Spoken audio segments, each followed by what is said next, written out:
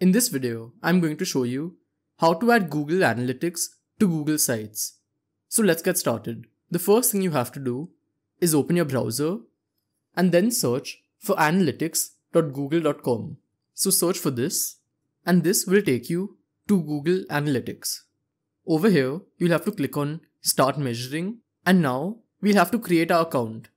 So the first thing we have to do is enter our account name on top over here. After that, scroll down and here they have some data sharing options. So you can go through these and select them if you want. I'll just leave these three selected and then click on Next. Over here, you'll have to enter your property name. So just enter any name over here.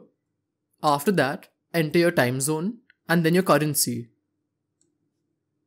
And then click on Next. After that, select all of the options which are suitable to your website. So the first one is your industry category. Then here select whichever category is suitable to your website. After that, the business size. Then just select a few options from here which basically ask how you plan to use Google Analytics. And then click on Create. Here you'll have to agree to the terms and conditions. So just change your country by clicking on this box that's over here.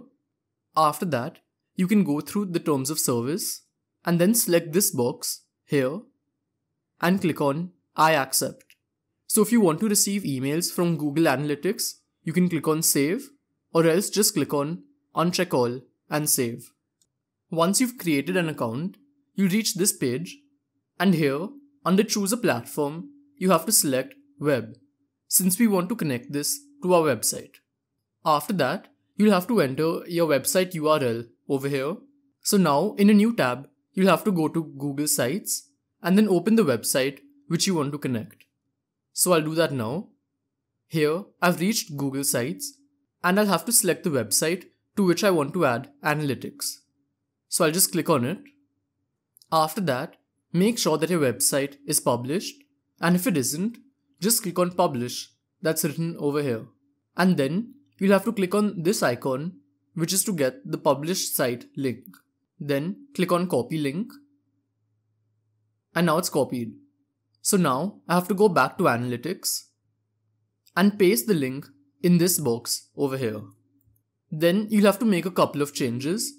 Just remove HTTPS that's written over here, since they've already mentioned it before. And at the end, I can remove this part, which is the URL for the homepage.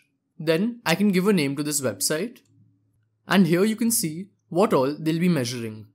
So if you want enhanced measurement, then you can enable this.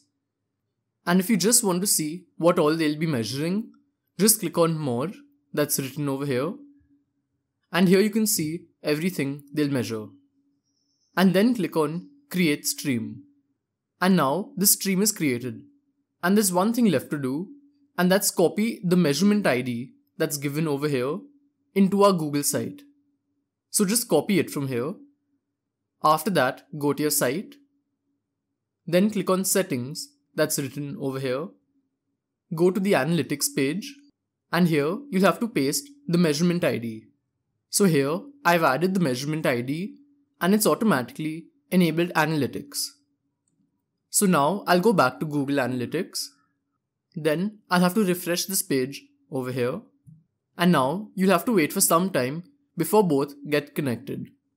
So it's been a few hours, and now if I just click on this, as you can see, data collection has started. So now let's see if it's working. So now I'll open the site and then we'll see if the data is coming in Analytics. So first in Analytics, we'll go to the reports page that's over here. And currently, the users in the last 30 minutes is 0 over here. But now I'll open the website and let's see the change. And here, as you can see, the users in the last 30 minutes is showing as 1, since I just opened it over here. So this is basically how to add Google Analytics to Google Sites. And if you want to know how to add a contact form to your site, then check out this video over here. That's it for today. Goodbye.